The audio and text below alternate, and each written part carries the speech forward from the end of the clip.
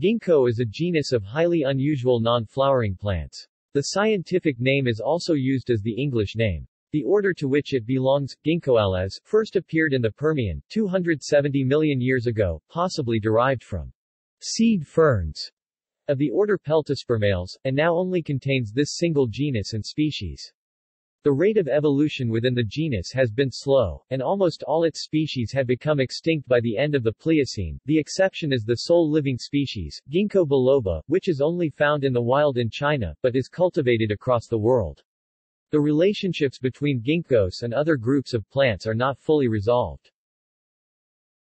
Prehistory. The ginkgo Ginkgoales, is a living fossil, with fossils recognizably related to modern ginkgo from the Permian, dating back 270 million years.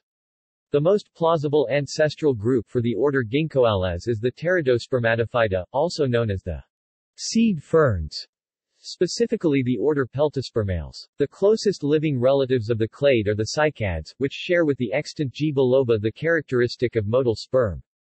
Fossils attributable to the genus Ginkgo first appeared in the early Jurassic, and the genus diversified and spread throughout Laurasia during the Middle Jurassic and early Cretaceous.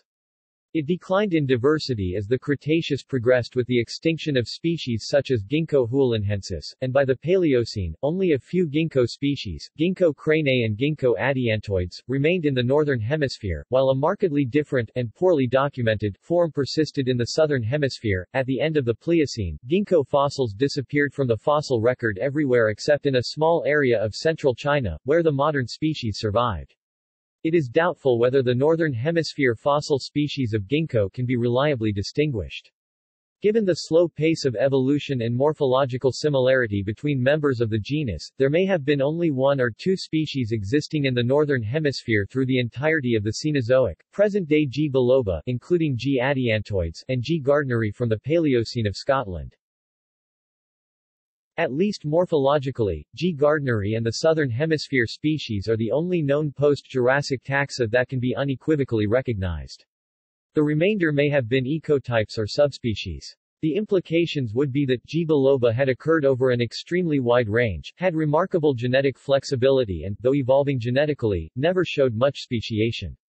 While it may seem improbable that a species may exist as a contiguous entity for many millions of years, many of the ginkgo's life history parameters fit.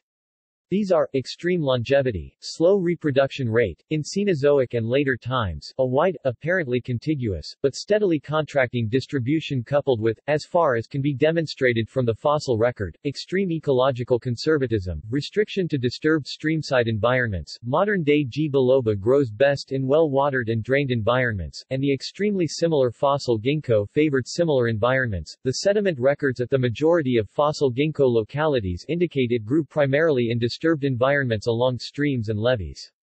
Ginkgo therefore presents an ecological paradox, because, while it possesses some favorable traits for living in disturbed environments, clonal reproduction, many of its other life history traits, slow growth, large seed size, late reproductive maturity, are the opposite of those exhibited by modern plants that thrive in disturbed settings.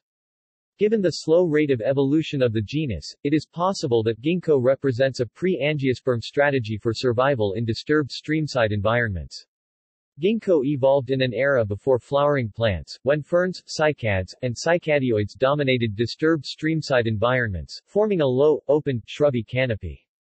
The large seeds of ginkgo and its habit of bolting, growing to a height of 10 meters 33 feet, before elongating its side branches, may be adaptations to such an environment.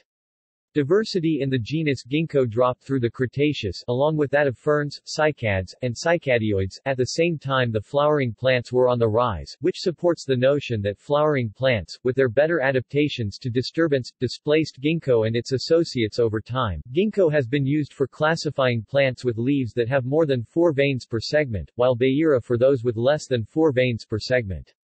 Sphenobayera has been used to classify plants with broadly wedge-shaped leaves that lacks distinct leaf stems. Trichopotes is distinguished by having multiple forked leaves with cylindrical, not flattened, thread-like ultimate divisions. It is one of the earliest fossils ascribed to the Ginkgophyta. Phylogeny. As of February 2013, molecular phylogenetic studies have produced at least 6 different placements of ginkgo relative to cycads, conifers, ctophytes and angiosperms. The two most common are that ginkgo is a sister to a clade composed of conifers and ctophytes, or that ginkgo and cycads form a clade within the gymnosperms. A 2013 study examined the reasons for the discrepant results, and concluded that the best support was for the monophyly of ginkgo and cycads. References. Sources.